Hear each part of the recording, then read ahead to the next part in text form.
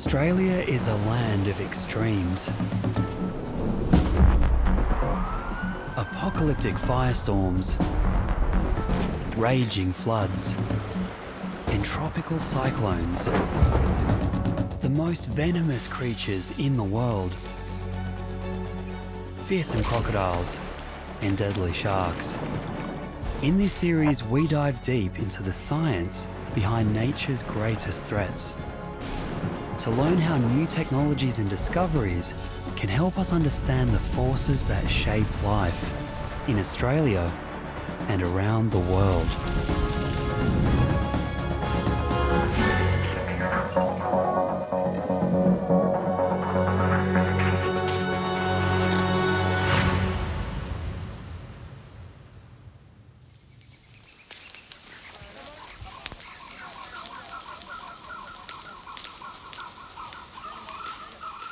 The history of Australia is also a history of fire. Fire defines life in Australia like nowhere else on Earth. Constantine, this is a rare situation. We need some pumpers here urgently. Bringing destruction Good luck, boys.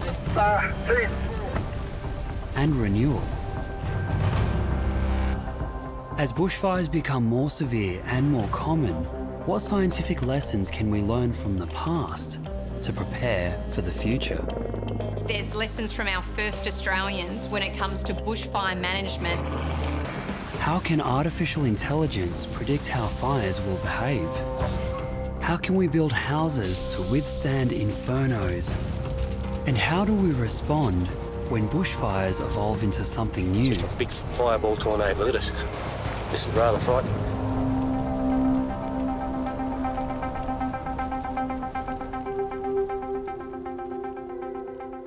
In the summer of 2020, the world watched as Australia burned. Clouds of smoke choked its cities. Sydneysiders today suffered through some of the worst air quality ever recorded. A warning about what to expect in the future.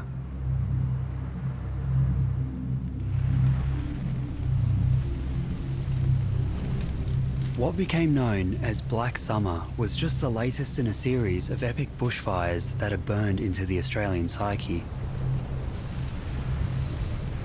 As Australia's climate changes and fires become even more frequent and severe, we need to dig down into the science behind Australia's bushfires to find new ways to fight, adapt and survive in a world increasingly shaped by fire. So Australia is a country that's lived with fire throughout geological and historical time. And in fact, our natural ecosystems in many places have co-evolved with fire and actually need fire to allow regeneration of plant species. So in a sense, bushfires and wildfires are a natural part of the ecological and landscape processes in Australia. Eucalypts have evolved alongside fire and make up 75% of Australia's forests. Eucalypts and fire have sort of gone hand in hand in Australia. Eucalypts have very fine seed and require basically an ash bed or a mineral earth soil bed for those seeds to germinate and propagate. So wherever you get this bare ground produced by the fire, the eucalypts will do very well. Over millions of years, eucalypts evolved to not only require, but also drive bushfire, using it to spread and replace other species. So fire is just as important as the sun, as the wind, as the rain is, because basically what it's doing is recycling nutrients and it's recycling the energy in the system. Regular burning allows that energy to be released gradually. But when years pass between fires, that stored energy builds up. So the energy can be stored in the system for a certain period of time, but eventually that energy has to be released.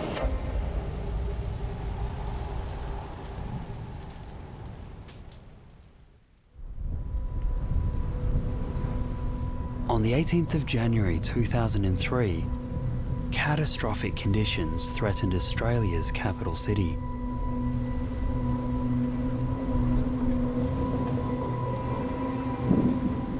scorching temperatures and 80km/h winds threatened to drive a wall of fire through the hills west of Canberra. All the signs pointed to a serious blaze. The standard toolkit for firefighting in Australia is based on the combination of terrain, fuel and weather. So we had the fuel, we had the rugged terrain, and we knew there would be bad weather days. Bushfire behaviour experts knew the dangers of fires burning on slopes, but these fires were doing something unexpected. The worst fire behaviour, the most intense fire behaviour you can normally expect would be when you have a fire which is moving uphill with the wind. Okay, so you've got the wind pushing it, you've got the slope also driving it faster and more intense. Then when you sort of get to the top of that slope, you tend to get a lot of embers being released and they sort of rain down over the other side of the hills. So normally you have the wind blows in a certain direction and that's the way the fire will go. But there was a number of instances in these fires where the fire actually spread, almost at right angles.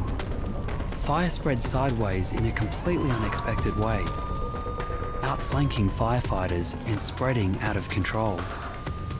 Seen recreated in a lab, this seemingly impossible movement is now known as vorticity-driven lateral spread. Using mathematical modelling and lab-based experiments, Professor Jason Sharples has been able to predict the specific conditions that allow fire to behave in this strange way. So you can sort of take all those bits of information that you know are necessary for this phenomenon to occur, and you can actually map them. So you can actually give a map to the operational people managing a fire and say, these are the bits of the landscape that you need to watch out for. But fire that could burn sideways was not the strangest or the most dangerous development that day. Trying to understand what's going on inside a firestorm is, it's devilishly hard. What you basically have is a huge, chaotic, turbulent process going on. Multiple scales of interaction between different processes. Hidden by dense smoke, the Canberra fire began to generate its own intense winds.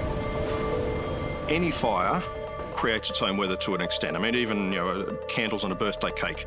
As soon as you have hot, buoyant air moving upwards, you have to suck air in from the sides to replace the air which has moved upwards. A powerful convection column formed. Starting to spin, it sucked in more air again, turbocharging the process. A fire tornado was born. The tornado levelled trees and blew apart houses, lifting off the ground and touching down again almost a kilometre away. Tom Bates just happened to be there taking the video footage. Holy shit. Fireball tornado, look at it. Oh. Using that video footage actually allowed us to apply some analysis to it using geometry and photo analysis to basically say, well, this is how fast the thing's spinning, this is how fast the updrafts are. This is rather frightening. The amateur vision recorded on the day was the first visual confirmation of a fire tornado in history. Against such a fearsome force of nature, there was little firefighters could do. Okay, all units on Decoding Drive, it's going across into the pine forest.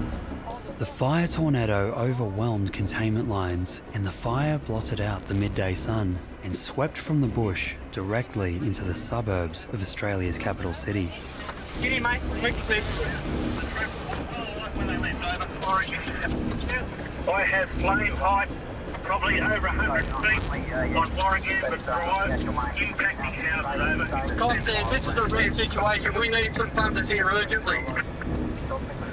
Please. You go ahead, last unit.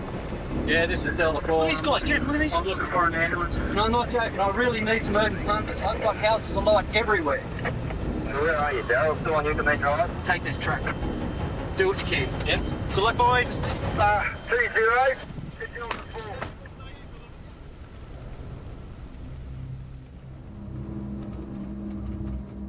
In all the years of fire protection for Canberra up to 2003, we basically hadn't lost a house.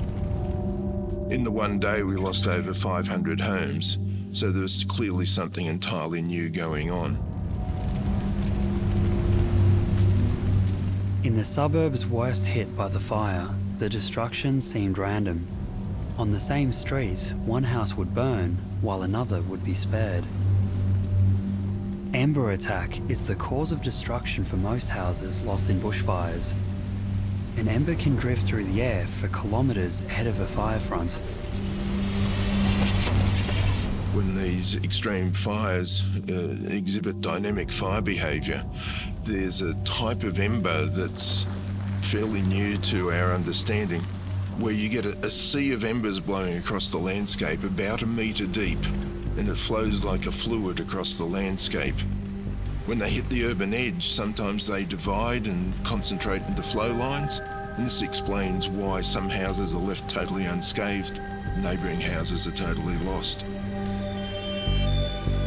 After the Canberra fires, it became clear that bushfires were able to move beyond forests and invade entire suburbs. In this changed environment, finding new ways to protect homes from fire becomes increasingly important. There are tangible things that can be done to reduce the likelihood of homes catching on fire with bushfires, and it goes from surveying your scene to what's immediately outside the house, designing the house and planning for the emergency. We have to look at building standards. If we want to build in the path of where these fires are going to go in the future, the buildings need to be able to withstand fire.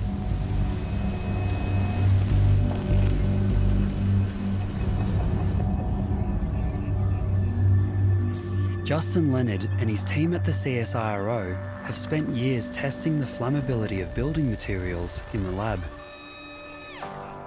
But to assess how well an actual house can withstand bushfire, in 2010, Justin and his team decided to burn one down. To simulate the extreme heat of bushfire flames, a network of propane gas jets are rigged around the house. It's particularly exciting to have a fire that we can adjust and observe. It's almost a fire in captivity. The test house is built like a standard steel-framed home. It's been rigged with over 100 thermocouples, instruments to measure external and internal temperatures.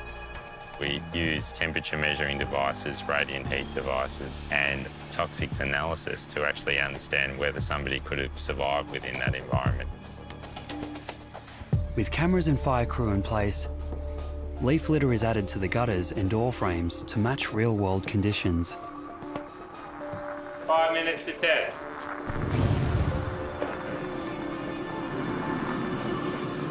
Aiming for 3 kilowatts. In 3, 2, 1, ignition. The heat generated by the burners increases steadily, simulating an approaching fire front. 5 kilowatts. That builds up over 30 minutes up to a crescendo of something like 40 kilowatts, which is the level of radiant heat you would have when the flames are actually imminent or licking against the house itself. Okay, let's bring in underburner and main flame. Sweeping underneath the house, soon the flames attack the structure from all sides.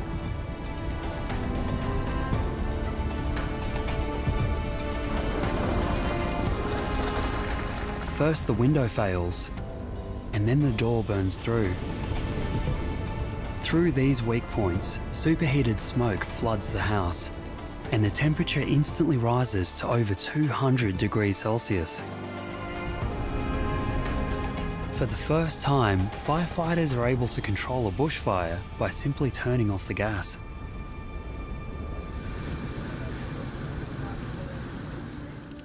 Surveying the damage, it's clear which are the weak points in the house's design. Definitely a weak link in the process, and simply a combination of a timber solid core door and a steel frame isn't an adequate combination in flame zone.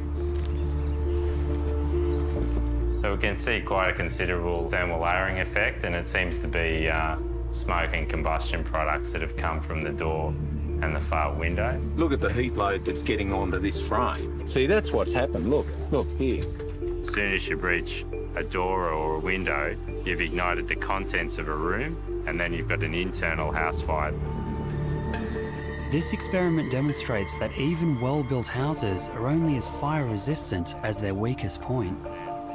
Tests like these help shape building standards for bushfire-prone areas. Around Australia, there are over 500,000 homes within 100 metres of bushland. In an era of intensifying bushfires, entire towns are potentially in harm's way.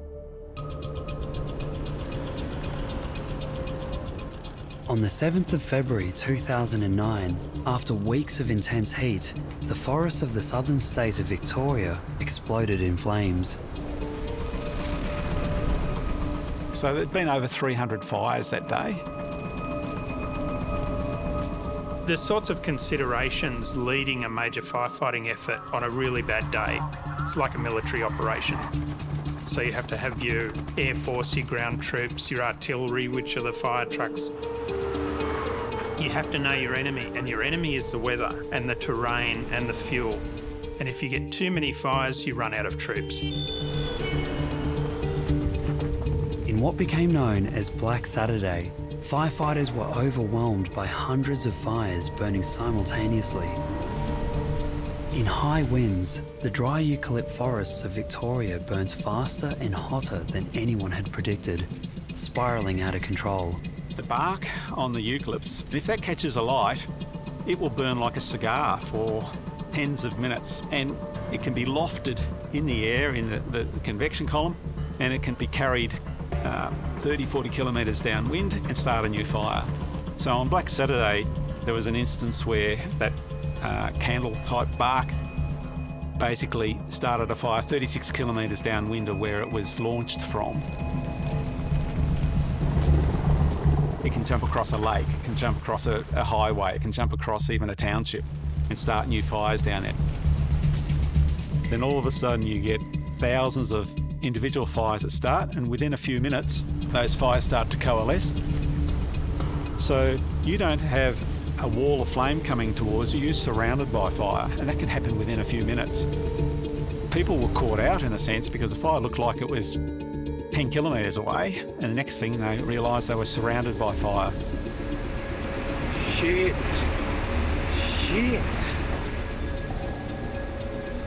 So large bushfires release enormous amounts of heat energy, and when they get particularly large, they can be truly catastrophic, almost mind-boggling. Some have estimated that when the Marysville Kingslake fires combined and intensified, they release the same amount of energy as 1,500 Hiroshima-sized atomic weapons in a matter of minutes.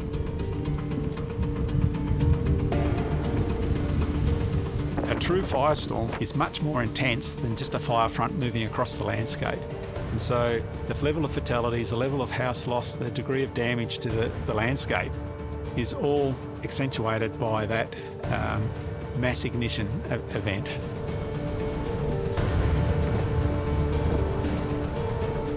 Tragically, in one day, over 170 people lost their lives in those catastrophic fires.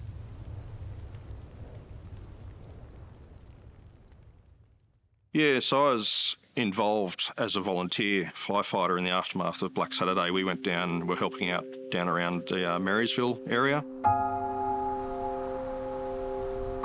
It was just like a bomb had gone off. I mean, it was just complete devastation. You know, signposts just bent over, melted in the heat. Houses just completely demolished. Yeah, just getting shivers thinking about it. It's just a scene of complete devastation.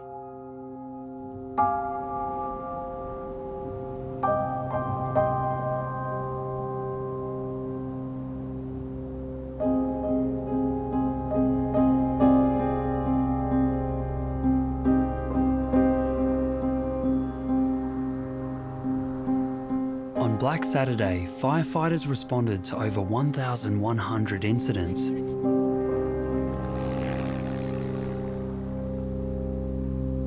Bushfires can be complex and appear unpredictable. In an ever-changing environment, firefighters must decide where best to deploy finite resources. When the stakes are life and death, how can leaders be sure they're making the right decisions? So look, on the worst fire danger days, there's so much to juggle in a leadership position. First of all, you have to look at the weather and things like, yes, it's going to be an extreme fire weather day, that's fine, but what time do the winds kick in? In an uncertain environment, understanding how commanders make decisions is critical. Notification of fire has just started at coordinate 290-100. At La Trobe University in Victoria, psychologist Dr. Mary Omaday leads a team researching the science behind decision-making. When you look at what our brains can do, both in how much information they can keep active, and then you also look at how quickly the brain can work, that is, how quickly it can process information. There's a mismatch. A fire is an incredibly complex issue with lots of things to keep in mind, lots of uncertainty. In this computer simulation, a commander must respond to a major fire front, but is then confronted by a second, more destructive fire. Consistently, these simulations show that the more time and resources the leader had committed before the second fire started, the less likely they were to change their plans.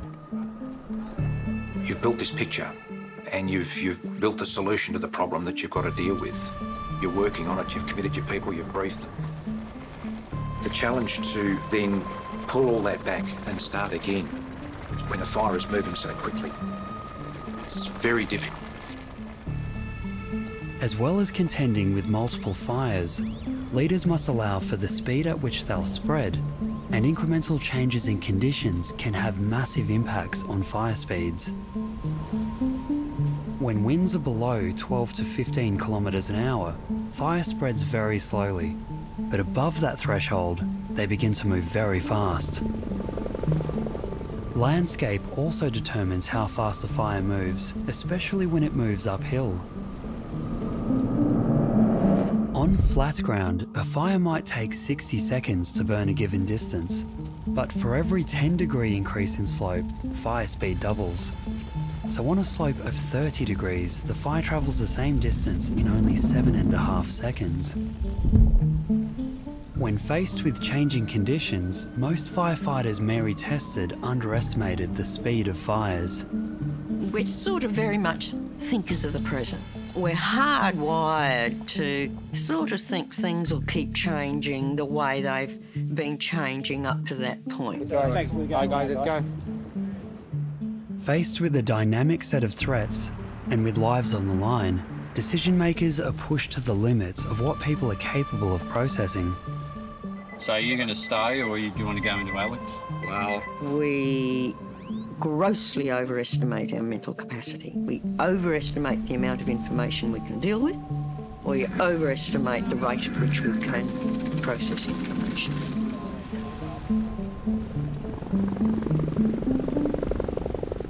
In such a dynamic situation, it can be impossible for leaders to process all the available data.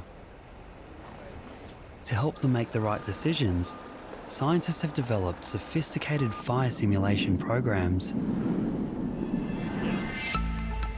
Using computer modelling, bushfire behaviourists are now able to map future fires and predict how they'll spread. Often people will say fires are unpredictable, which is not true, because fires still follow the same principles of physics and chemistry as always.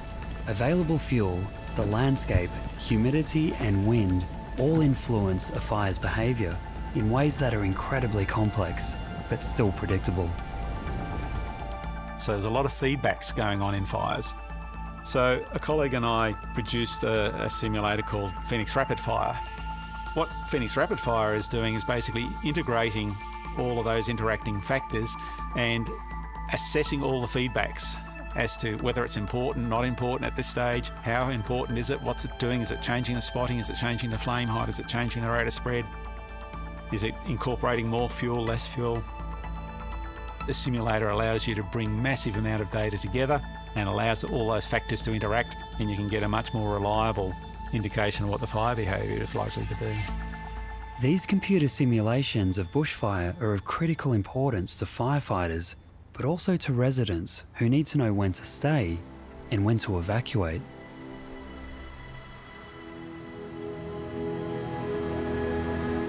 Modelling can help predict the behaviour of future fires, but in a changing climate, bushfires are increasingly behaving in strange new ways. In 2016 in Tasmania, it wasn't a grass fire or a forest fire that caught scientists' attention, but something they'd never seen before. In the west of Tasmania, the ground itself caught fire. Peat is formed when plants break down in waterlogged conditions. In many countries, peat is harvested and dried to be used as fuel. But in the peatlands of Western Tasmania, regular rain kept the peat damp, allowing a strange species of tree to thrive. The pencil pine is a Tasmanian native conifer found nowhere else on Earth.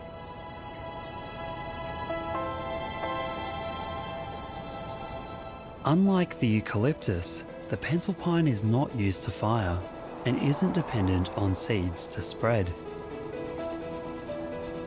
These ancient trees sprout from the roots of a single mother tree that have burrowed through the damp peat to spawn a cluster of clones. Some of these things may have originated from a seed right back at the beginning of the current climate we're in, the end of the Ice Age, which is an astonishing thought that these organisms may be really quite old, not just 1,000 years old, they may be thousands of years old.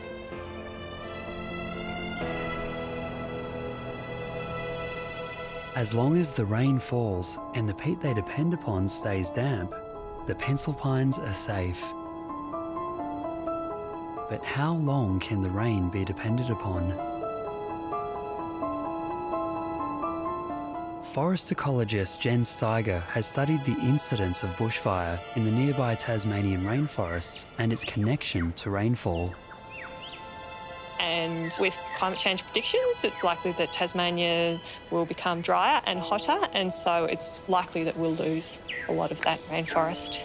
By analysing climate data and fire maps, Jen Steiger found a correlation between fire and the rain. I found that the most significant predictor of fire spreading into rainforest was the amount of rainfall that had fallen in the 30 days prior to that fire starting. And I also found that that value was around 50 millimetres. In December 2015, tracking stations in Western Tasmania recorded less than 50 millimetres of rain, creating the necessary conditions for bushfire. We're very used to having that on the dry east coast, and we've got dry forest types, but up in the northwest, those values are unprecedented. It's been the driest period on record for that area. When dry lightning struck Tasmania in January 2016, the fires spread fast, in the rainforest and also in the peatlands.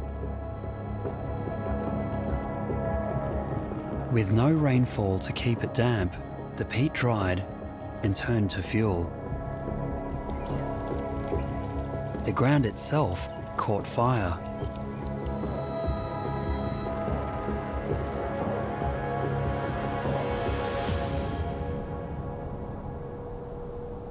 For the pencil pines that depend on peat to survive, it was devastating.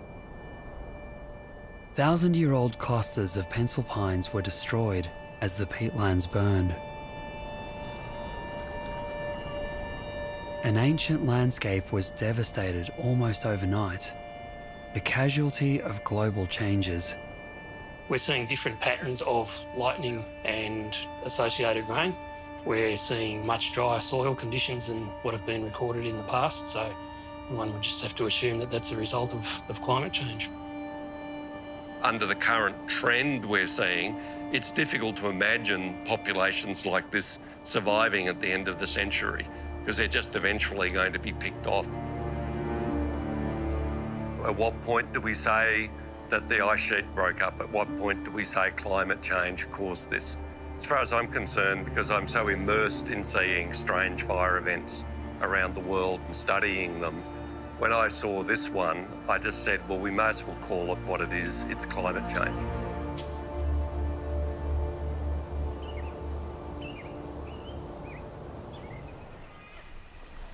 Since records began, Australia has warmed by at least 1.4 degrees Celsius, and that's certain to increase. All over the world, ecosystems are being reshaped by changing climate, and in Australia, there's a fear that hotter, drier summers will lead to increasingly severe fire seasons. So what can we learn about future fires by examining Australia's climatic history? To understand how climate has shaped fire in Australia over time, in 2016, Dr. Scott Mooney from the University of New South Wales dug down into our past. So we take sediment cores to look at charcoal records back through time because the fire history of Eastern Australia is relatively short. So we're trying to extend the record because with longer records you can look at things like whether there's cycles in the record. There's quite a bit of charcoal in here. Charcoal is deposited in the ground after fires. In damp areas like swamps and peatlands, it can be preserved for tens of thousands of years, each layer of earth serving as a marker for periods of high or low fire occurrence. We're counting charcoal back through time and as a proxy of fire, and we're discovered that there's a whole lot of history, prehistory if you like, that we only imagined. We see a lot more ups and downs in the fire history, and we also see that fire tends to follow climatic cycles and particularly climatic variability. The past 30,000 years saw an ice age come and go, long periods of heat and dry, and periods of wetter weather. One of the interesting things that's coming out of this work is that climate variability seems to drive fire. Climate change is giving us fire, and it doesn't matter which way the change is, whether it's wetter or drier or hotter or colder, the change itself seems to drive fire in our landscape. Into the future, we can only expect more fire.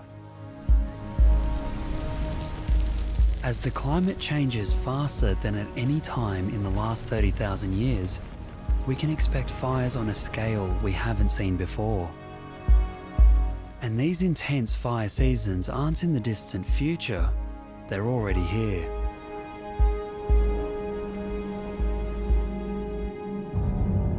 The scale of the 2019-2020 summer bushfires was extraordinary. We had the hottest day on record. We had the hottest week on record. We had the hottest month on record. And we had the hottest summer ever. The summer of 2019 to 2020 became known as Black Summer. Across Eastern Australia, fires burned for months. But the most serious blaze of Black Summer almost never happened. On October 26, 2019, a fierce storm passed over Sydney and crossed the Blue Mountains to the west. This storm front brought hail, strong winds and lightning. Meteorologists tracked its progress with satellites recording 19,100 lightning strikes. At the very end of the storm, lightning strike number 19,068 struck a tree in Wallamai National Park. The stringy bark tree absorbed about 1 billion joules of electrical energy, which instantly translated into a burst of intense heat. Every big fire starts as a little fire. If it's a lightning strike on a remote mountain in a national park, 50 kilometres from the nearest town, no one's going to see it until it's a big fire. This thermal image shows the progress of the fire.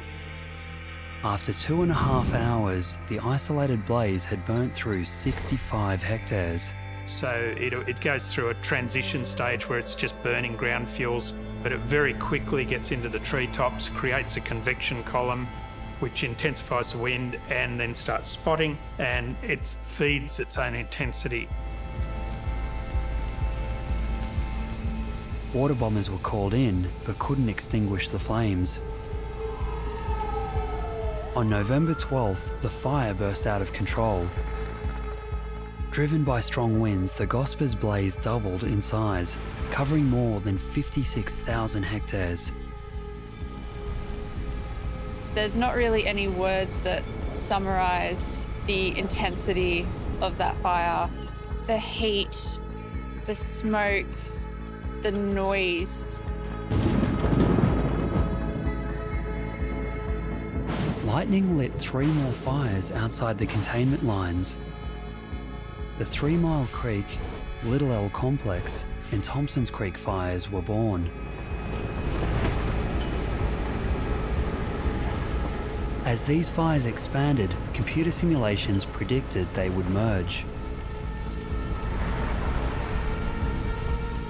When they combined with the Gosper's mountain blaze, they created a megafire.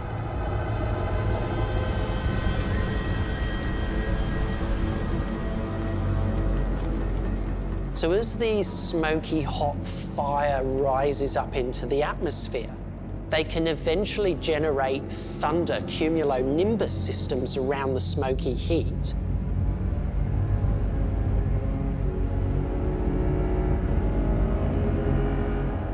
The fire can literally make its own weather.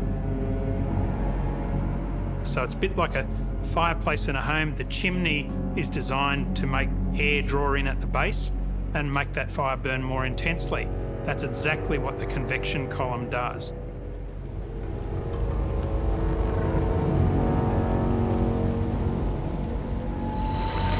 A pyrocumulonimbus is a fire-generated thunderstorm reaching up to 12 kilometres above the ground. Able to generate their own lightning strikes, these firestorms are apocalyptic in scale, and they're becoming more common.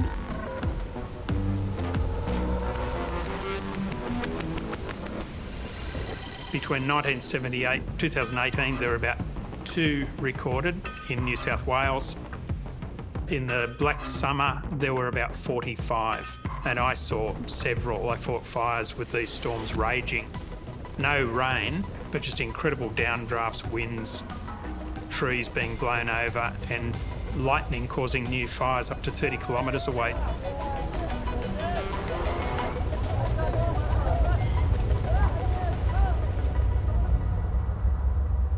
Eventually, the Mount Gosper's fire was stopped by wet weather and the natural barrier of the Hawkesbury River. We were just very fortunate that when it reached the Hawkesbury River, the weather conditions moderated. We were able to back burn from the river. If that had not been the case, it would have hopped across and into suburbia. We would have lost thousands more homes. The Gosper's Mountain fire burned for over 46 days. But this was just one of hundreds of fires that burnt across eastern Australia in the summer of 2019 to 2020.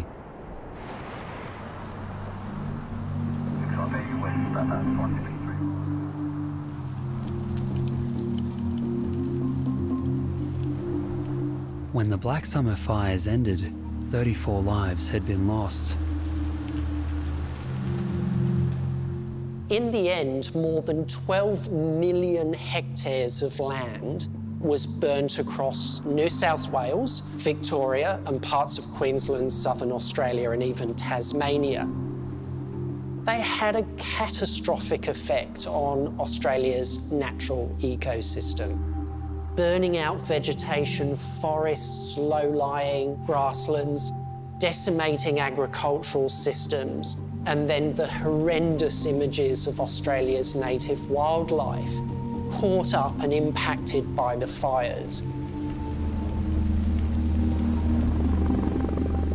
Over 186,000 square kilometres were burnt, and over 3 billion animals were killed or displaced. But we've got to keep going. We've got to learn lessons from these events, take the knowledge, take the science, take it back to communities, to decision makers, to governments, to help them think through the process about how we're going to adapt, change our ways, adjust to a new normal in the future.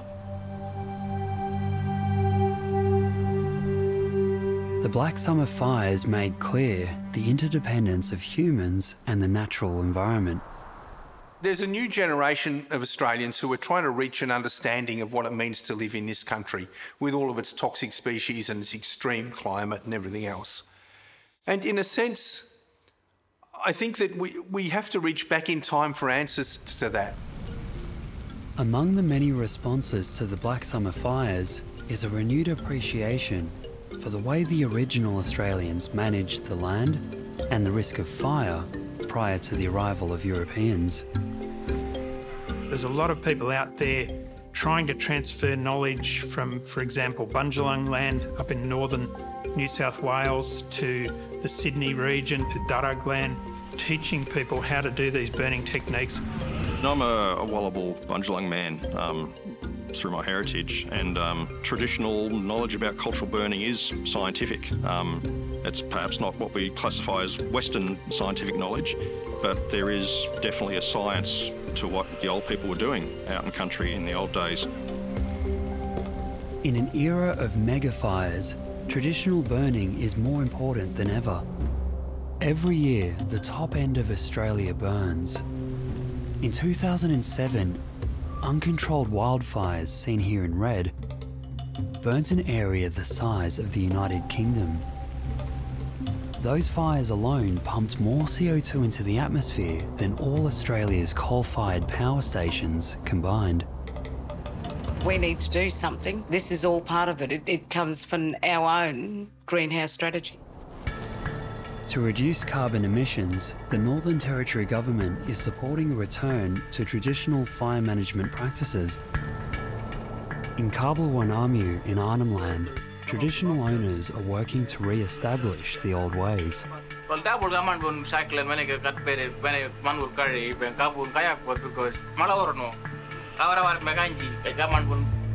This fire brigade doesn't put fires out, it starts them.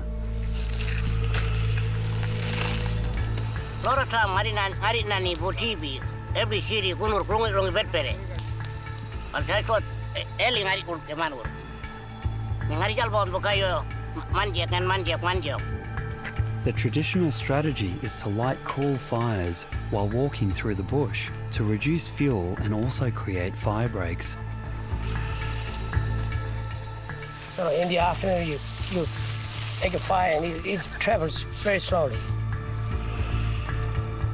It's important to us to come back and do our burnings in our country. To scale up the operation, the rangers have to take to the air. Traditional knowledge of the land dictates where the fire breaks should fall. To light fire breaks in inaccessible terrain, the rangers drop balls loaded with chemicals that ignite on impact and start small fires.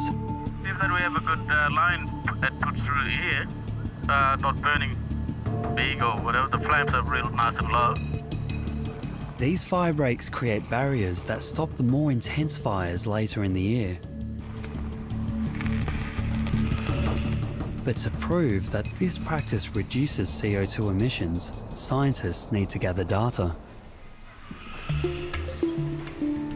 The rangers of Kabul-Wanamu hosted an international team of scientists to determine how much carbon was being saved. The team burnt a hectare of bush, measured heat radiation, particles in the smoke, and took thermal imaging from the air.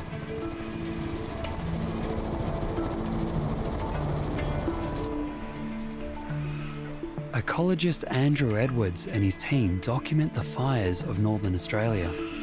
It's just 2 years of litter. And the leaf litter is 250 grams. By sampling material from plots of land burnt at different times of the year, the rangers are able to determine how successful the cool burns have been. This is site 27, it's the litter sample. and we have these ash samples and other burnt materials that are there. We weigh all of that. 27, 50 grams.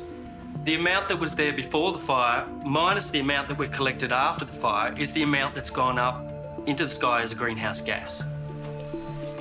Research shows that a hectare burnt in May releases half the emissions of a hectare burnt during a hot November wildfire. Across Arnhem Land, projects like this reduce carbon emissions by as much as 800,000 tonnes a year.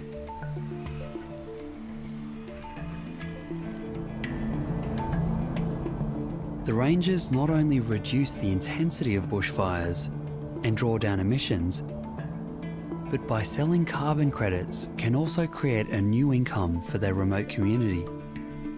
I think there's a real, opportunity for reconnecting Indigenous people with country, even out in remote areas, and applying those cultural burning practices as perhaps a way of stopping these large fires escalating.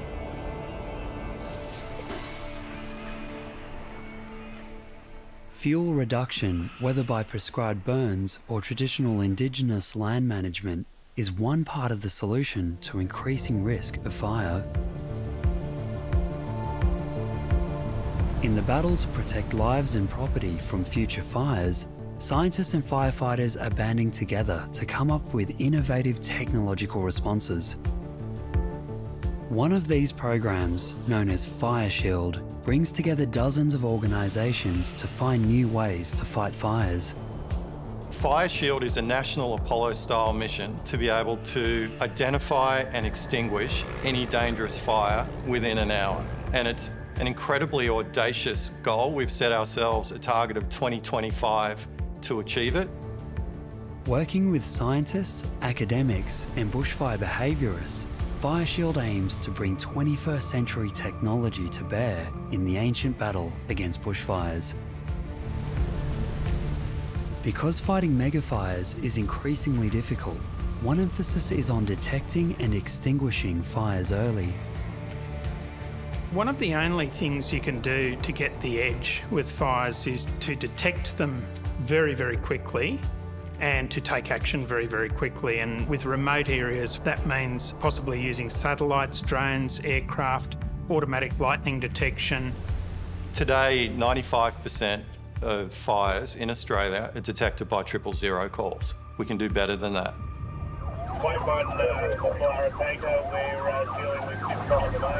Using technology developed to fight fires in California, FireShield hopes to employ satellites, fixed cameras and machine learning to spot fires almost as soon as they break out. Teaching computers to recognise fires allows for the automation of a process that has, up until now, been left to the naked eye. Increasingly sophisticated imaging, including LiDAR and satellite-based sensors, are able to tell fire behaviourists how much fuel lies in the path of a possible fire, creating a detailed nationwide model of how fires might move and grow, allowing for rapid deployment of resources. If we can have infrared thermal imaging, satellite detection, and then get aircraft dropping water and retardant on them while we winch in specialist fire crews, we might be able to get the upper hand on some of them. New technologies are also being developed to help volunteers prepare for the shock of fighting a megafire.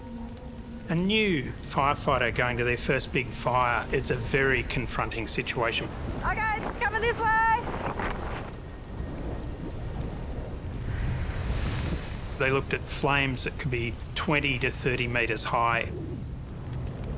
Wind so strong that it would knock you over. Smoke so thick that you can't breathe. The heat. People don't realise the heat. People afterwards are often really shell-shocked. They just say, I had no idea how frightening that would be.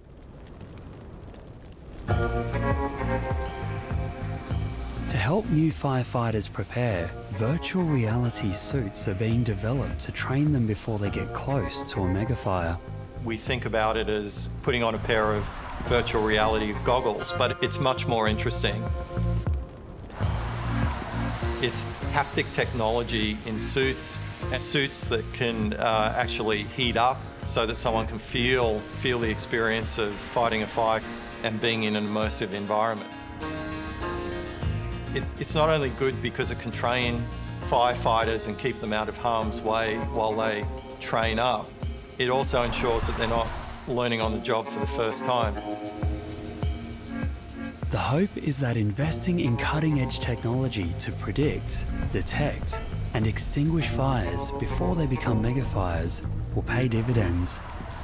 The best response, though, is a proactive one and a preventative response. So right now, the system is very reactive. When there's a crisis, we jump in and we respond to it. What we need to do is to flip it, and we need to think about an integrated approach to get ahead of the fires in time and space, to be faster in our response and more effective.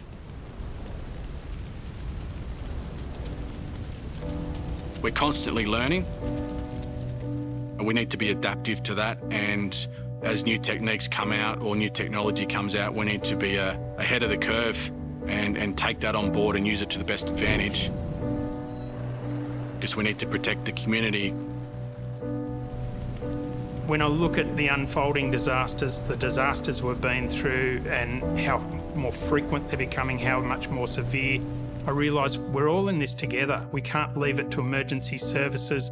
We definitely can't leave it to politicians. All of us need to take action if we're going to secure a safe future.